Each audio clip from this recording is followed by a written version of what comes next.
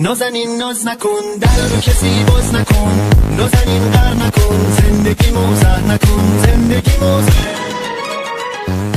ഏവർക്കും MS solutions YouTube ചാനലിലേക്ക് ഹൃദ്യമായ സ്വാഗതം. പ്രിയമുള്ളവരെ, നമ്മുടെ SSLC കെമിസ്ട്രി പരീക്ഷ അടുക്കാൻ പോവുകയാണ്. അപ്പോൾ 15-ാം തീയതി നിങ്ങളിപ്പോൾ ഫിസിക്സ് എക്സാം കഴിഞ്ഞ് ഉച്ചയ്ക്ക് ശേഷം വന്നിട്ടുണ്ടാകും. നമ്മൾ നേരത്തെ പറഞ്ഞതുപോലെ വളരെ പ്രധാനപ്പെട്ട കുറച്ച് കാര്യങ്ങൾ നിങ്ങളോട് പറയാനുണ്ട്. SSLC കെമിസ്ട്രി പരീക്ഷയുമായി ബന്ധപ്പെട്ട എല്ലാ തരം ക്ലാസ്സുകളും നമ്മുടെ ഈ ചാനലിൽ മാക്സിമം അവൈലബിൾ ആയിരിക്കും. ഒന്നാമത് നോമ്പാണ്, അതിനേക്കാൾ അപ്പുറത്തേക്ക് ക്ലാസ് റൂമിൻ്റെ ഫെസിലിറ്റീസും കാര്യങ്ങളൊക്കെ കിട്ടുകയും വേണം. ഓക്കെ, അങ്ങനെ ഒരുപാട് കടമ്പകൾ കടക്കാനുണ്ട്. മാത്രമല്ല, ഈ സാധനം വർക്ക് ചെയ്യും വേണം, പിന്നെ ഈ സാധനത്തിന് സ്റ്റോറേജും വേണം. അങ്ങനെ കുറേ കാര്യങ്ങളുണ്ട്. തീർച്ചയായും നിങ്ങൾ പ്രാർത്ഥിക്കുക. നിങ്ങളുടെ സഹകരണവും സപ്പോർട്ടുമാണ് MS സൊല്യൂഷൻസിനെ മുന്നോട്ടേക്ക് കൊണ്ടുപോകുന്നത്. അപ്പോൾ കെമിസ്ട്രി എന്ന് പറയുന്നൊരു സബ്ജക്റ്റ് പലർക്കും, ഇപ്പോൾ കേരളത്തിൽ കെമിസ്ട്രി എന്ന് പറയുമ്പോൾ പലരും MS സൊല്യൂഷൻസിനെ ഓർക്കുന്നു, അല്ലെങ്കിൽ MS സൊല്യൂഷനെ അറിയുന്നു എന്നൊക്കെ പറയുമ്പോൾ വളരെ നല്ലൊരു കാര്യം തന്നെയാണ്. അപ്പോൾ എന്തായാലും നമുക്ക് ഒന്നാമത്തെ ചാപ്റ്ററിൽ നിന്ന് തന്നെ തുടങ്ങാം. കാര്യം എന്താ അറിയോ?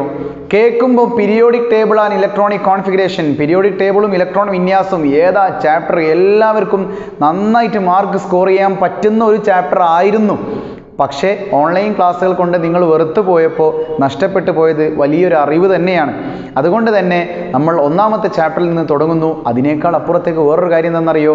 നിങ്ങളുടെ മോഡൽ എക്സാമിന് ഏറ്റവും കൂടുതൽ മാർക്ക് ചോദിച്ച പാഠങ്ങളിൽ വളരെ പ്രധാനപ്പെട്ട ഒരു ചാപ്റ്ററാണ് periodic table and electronic configuration, periodic ടേബിളും ഇലക്ട്രോൺ വിന്യാസവും. അപ്പോൾ നമ്മുടെ ഈ വീഡിയോ കാണുന്നത് രണ്ട് മീഡിയക്കാരുണ്ടാവും. ഇംഗ്ലീഷ് മീഡിയം ഉണ്ടാവും, മലയാളം മീഡിയം ഉണ്ടാവും.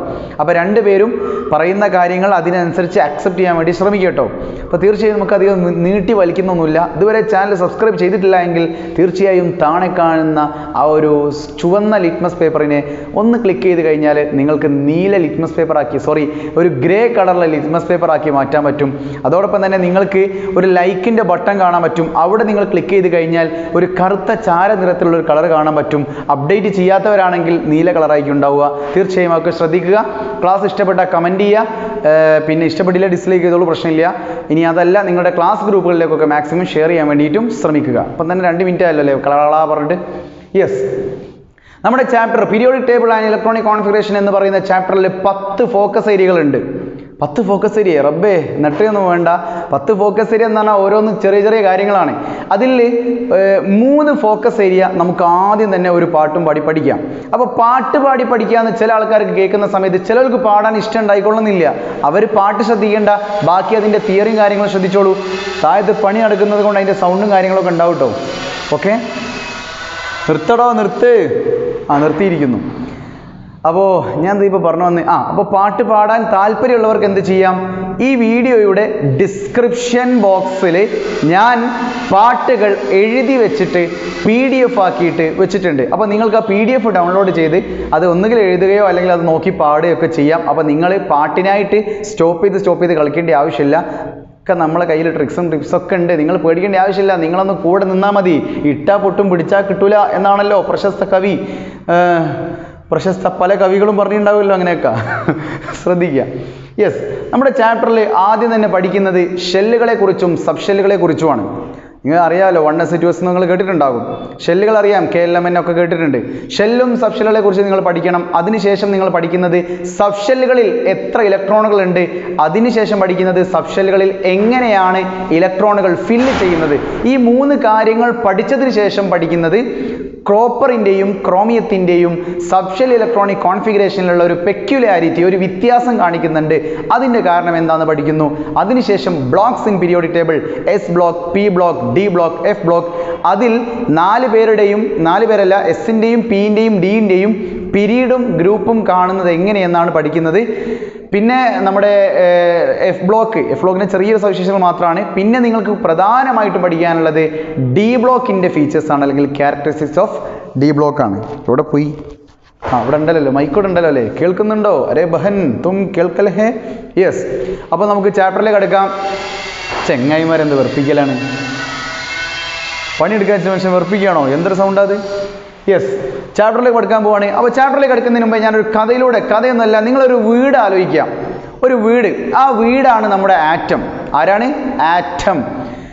ആ വീട്ടിനുള്ളിൽ 4 റൂമുകളുണ്ട്. വീടിനുള്ളിൽ എത്ര റൂമുകളുണ്ട്? 4 റൂമുകളുണ്ട്. ഒന്നാമത്തെ റൂമിൻ്റെ പേര് കെ റൂം, രണ്ടാമത്തെ റൂമിൻ്റെ പേര് എൽ റൂം, മൂന്നാമത്തെ റൂമിൻ്റെ പേര് എം റൂം, നാലാമത്തെ റൂമിൻ്റെ പേര് എൻ റൂം. ഓരോ റൂമിൻ്റെയും പേര് ഓർക്കണേ. K room, L room, M room, N room. ഒന്നാമത്തെ റൂം ഏതാ?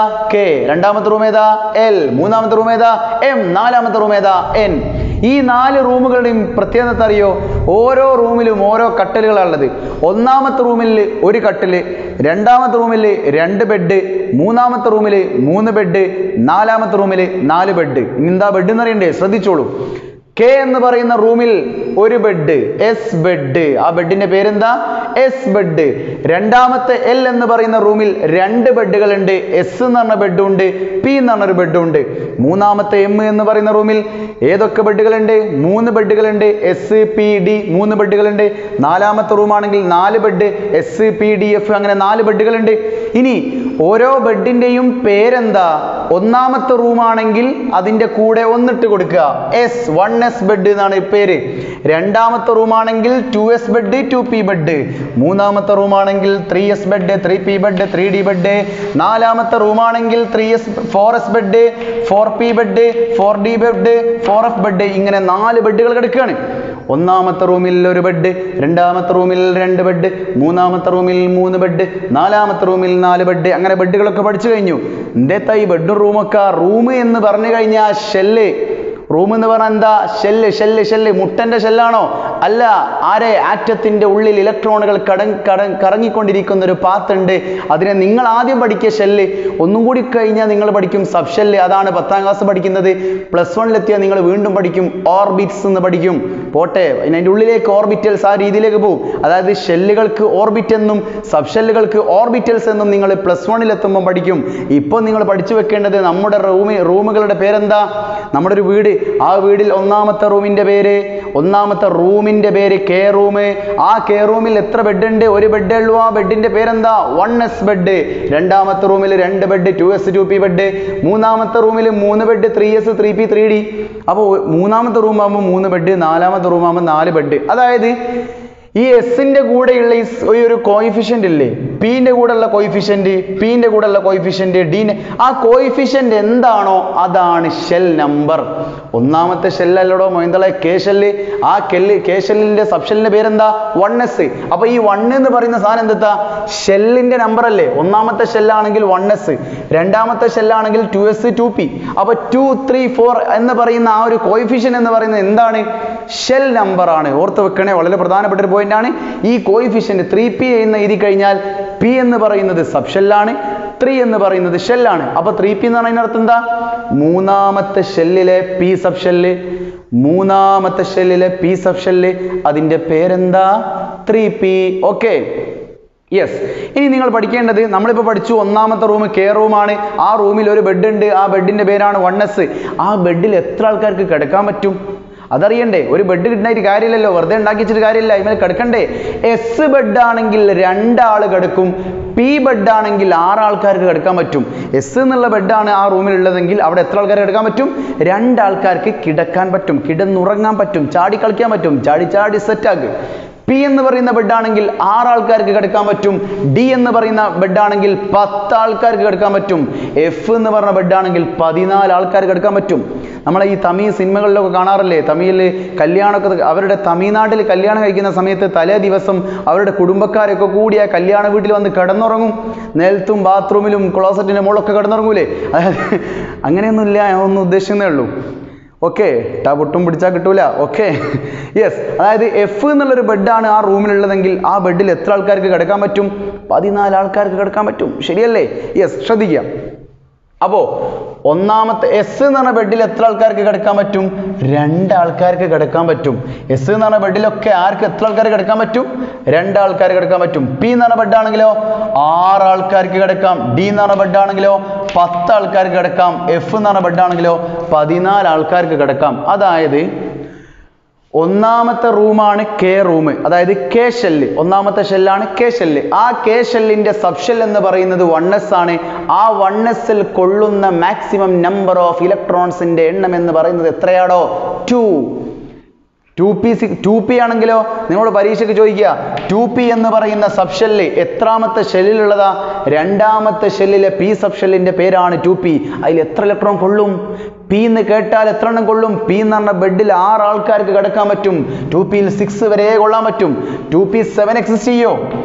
2p7 എക്സിസ്റ്റ് ചെയ്യോ? ഇല്ല. അതുപോലെ തന്നെ നോക്കൂ, 3s 3p 3d 3f exist ചെയ്യോ? 3f 2020 മാർച്ചിലെ ചോദ്യ. 3f എന്ന് പറയുന്ന ഒരു സബ് ഷെല്ല് എക്സിസ്റ്റ് ചെയ്യുന്നുണ്ടോ? ഇല്ല. കാരണം എന്തേ? മൂന്നാമത്തെ ഷെല്ലിൽ 3 സബ് ഷെല്ലേ ഉള്ളൂ. 3s 3p 3d 3f ഉണ്ടാവോ? ഇല്ല. മോനെ 4f ഉണ്ടാവോ? 4f ഉണ്ടാവും. കാരണം നാലാമത്തെ റൂമിൽ 4 ബെഡ് ഉണ്ട് അല്ലേ? 4s 4p 4d 4f. പക്ഷെ 3f ഉണ്ടോ? ഇല്ല. ശ്രദ്ധിക്കണം കേട്ടോ, ശ്രദ്ധിക്കണം. ഓക്കെ, അപ്പൊ ഇതാണ് അവസ്ഥ. അപ്പൊ അങ്ങനെ ഒരു ക്വസ്റ്റ്യൻ 1f ഉണ്ടാവും. 1f ഉണ്ടാവുമോ? 1f ഉണ്ടാവില്ല. ഒന്നാമത്തെ റൂമിൽ ഒന്നാമത്തെ ഷെല്ലിൽ എഫ് എന്ന് പറഞ്ഞ ബെഡോ അതിൻ്റെ ആവശ്യമില്ല.